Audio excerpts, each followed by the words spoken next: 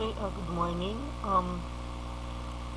Our lesson for this week is about down payment, gross balance, current increased balance, and solving interest and commissions. So, for the past week, we discussed about commission, wherein we have three types of commission. The first one is the state commission, the graduated commission, and the salary plus commission. Wherein state commission means these are the commission that is paid once only. So, once lang siya. So, it's, kapag nakuha yung total sales, it should be computed. Ko-compute niyo yun, and then that will be your state commission. And as a graduated naman, so there are certain commissions kapag nakuha yung quota, and then kapag nag-over quota pa.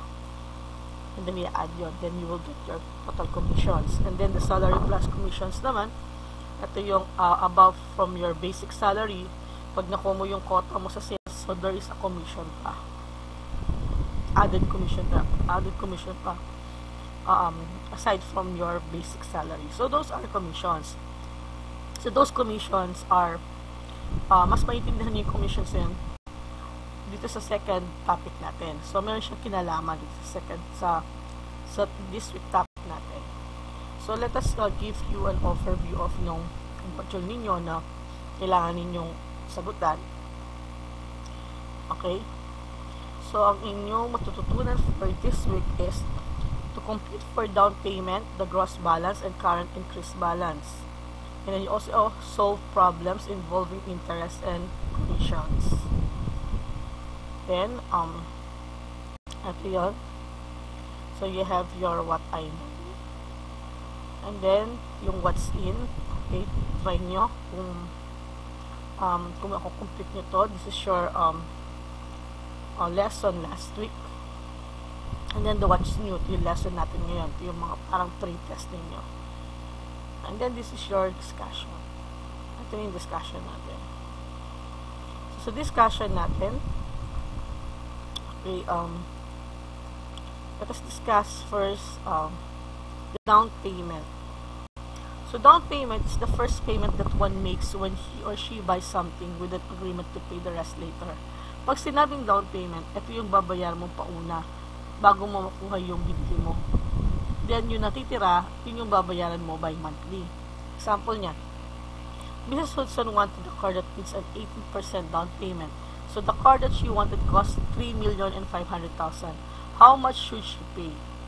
So, kung makikita ninyo, $3,500,000 minultiply niya sa 0.18. Kasi ang 18%, i-move mo, 1, 2, sila natin na. For example, $3,500,000, okay, times mo sa 0.18. So, 18% yun, magiging 0.18, mag-move ka lang. So, ang magiging sagot mo ay 630,000. So, 630,000 is your down payment. So, tingnan natin sa calculator kung tama ang sagot natin.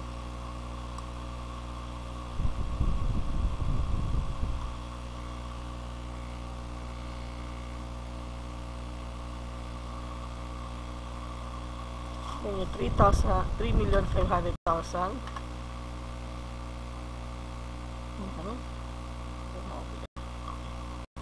$3,500,000 times 0.18.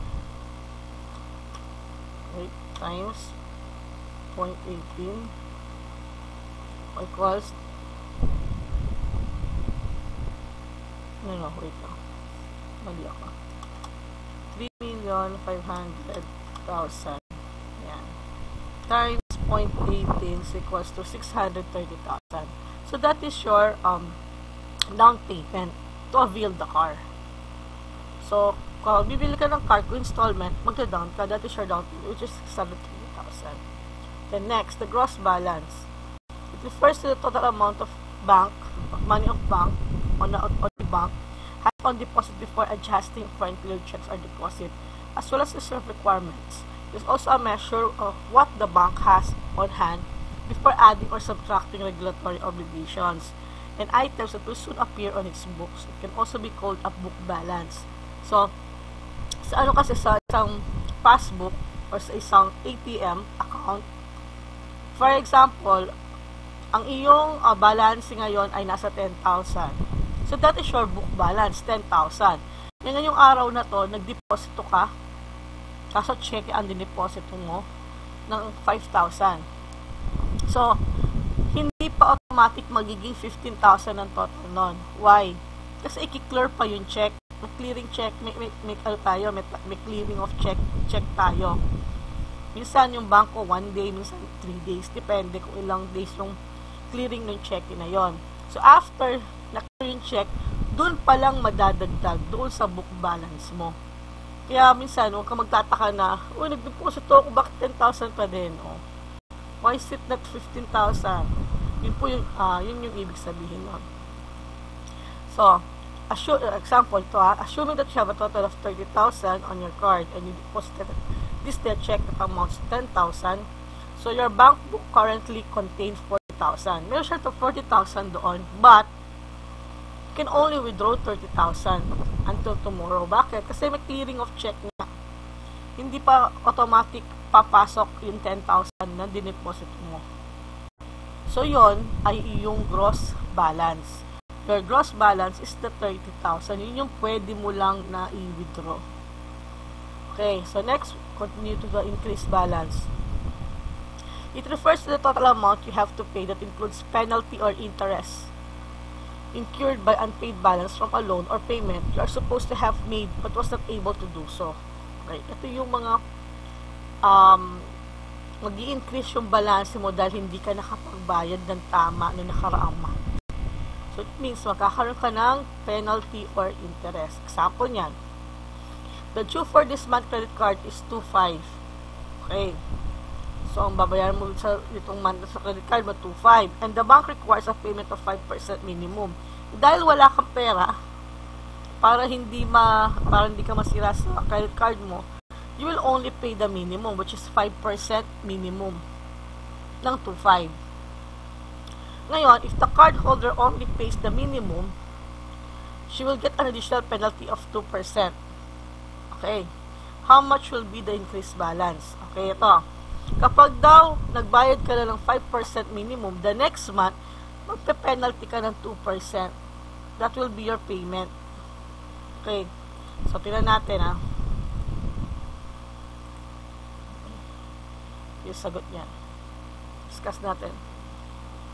So, 2,500 times 0.05. Okay. So, 125 ang iyong ito. So, 2,500 okay, times 0.05. So, 125 ang babayaran mo na minimum. Ito yung babayaran mo ngayong ano na to, ngayong buwan. Ngayon, kung ang balance mo ay 2,500, minus mo yung 125, ililess mo yon. So, magiging balance mo the next month will be 2,375. Okay. Ngayon, kung babayaran mo yan the next time, madadagdagan yun ng penalty. So, ang babayaran mo the next month is multiplied by 0.02 dahil may 2% penalty, 4750 plus yung 2,375. So, ang babayaran mo sa susunod ay 2,422.50. So, in short, ang nadagdag lang, ang nabawas lang sa iyong utang ay 77.50 lang. Una ko niyo po ba? Yun lang ang nabawas. Doon sa kasi nga nagbabayad ka lang ng minimum. So, kumikita pa rin yung bangko nun sa iyo. Kasi hindi ka nagbabayad ng full payment. So, that is the cost kapag nangyari, minimum lang ang binabayad mo. Nag-a-additional ka pa ng penalty the next month. Dahil hindi ka nagbayad dun sa mismong main balance mo. Okay, next. The interest. Yun nga. Interest is the interest equals to PRT. Okay, interest equals to the principal times the rate times the time or the years or the months kung ilan mo siya babayaran. And then maturity value is equals to the interest plus the principal amount. Pag sinabing maturity value, ito yung babayaran mo na kasama na yung interest. Example, Molly Hopper borrowed money worth $36,000 per annum with an interest rate of 12% per month for 6 months. How much is the interest? How much will be the maturity value? Okay. So, ganito yan. Kung mapapansin ninyo, ang iniram daw niyang pera ay 36,000. That is the pera. That is the principal. Sabihin, yan ang inutang mo. Ngayon, kung mangungutang ka, mag-i-interest yan, syempre. Anong kikitahin nung pinagutangan mo? So, i-interestan niya. So, ang kanyang interest ay, magkano? 12% or 0.12. So, 36 times 0.12, ang magiging interest niya ay 36,000 times 0.12, ang magiging interest niya ay 4,320. Okay? That will be your interest. Ang laki, no? And you are paying it for 6 months. Ang sabi niya, babayaran mo daw siya for 6 months. So, every month, tutubo yun ng 12%, yung 36,000 mo. Eh ngayon, kukumputin mo na lahat kasi nga, you will look for the maturity. So, 4,320 times 6, dahil 6 months mo siya, good for 6 months mo siyang babayaran, times 6, ito tayo, okay, times 6, so, ang iyong interest ay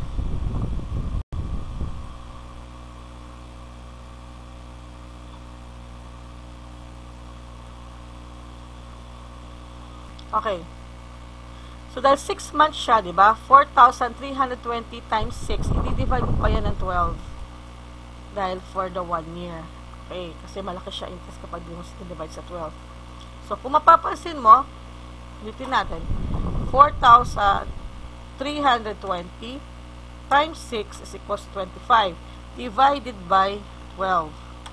So, magiging 2,160 per month ang iyong magiging monthly.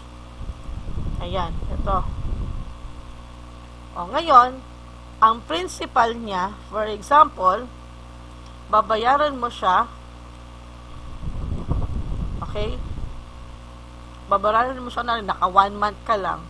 So, 2,160 plus the 36,000.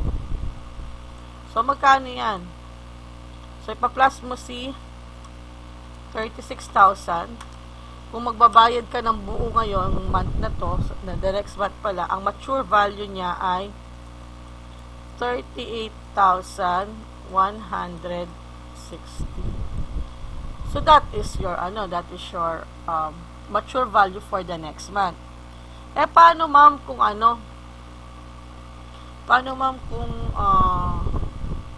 tawag dito, kung hindi ko pa siya babayaran sa susunod, edi magdadagdagan yun. Nag-additional ka na, no? So, yun yung interest mo. 2,160. Okay. So, commission naman. Ito yung commission na kinumpute natin before. Since we already tackled commission, so, ito yung discussion natin. So, Mr. Lestrade works in a commission-only shop in Bataan. His boss gave him 5% commission in every sale he can make. So, he happened to sell a washing machine worth 25,000. How much is this commission for this? So, same lang ng computation natin before. So, commission rate times 5% equals to 0.05. So, ang total sales niya ay 25,000. So, 25,000 times 0.05. Ang commission niya ay 1,250. So, we discussed it already last week. So, yun lang po ang inyong lesson for this week. So, yun lang ang ating gagawin. You will compute, Okay? For the down payment, the gross balance, the increased balance, and the interest, and the commission. So, yun po yung mga gagawin nyo. Yun yung mga i-complete nyo.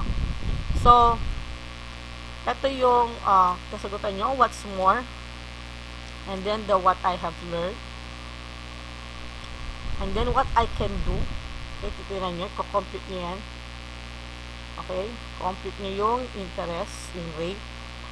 So, ano lang to, i-transpose nyo lang yan. Okay. Pwede kayong, ita-transpose nyo lang yung formula. And then, the assessment. Ayan. And then, yung additional activities. Okay. So, yun po yung mga gagawin ninyo for this module. So, I hope na medyo na liwanagan kayo. So, if you have any question, you may message me doon sa GC natin. Sa GC po tayo magbe-message, hindi po mag-PM personally sa GC para at least yung ibang concerns niyo makita din ng ibang classmate na malay nyo, pareho lang yung concerns niyo. So, yun po. And then, just message me.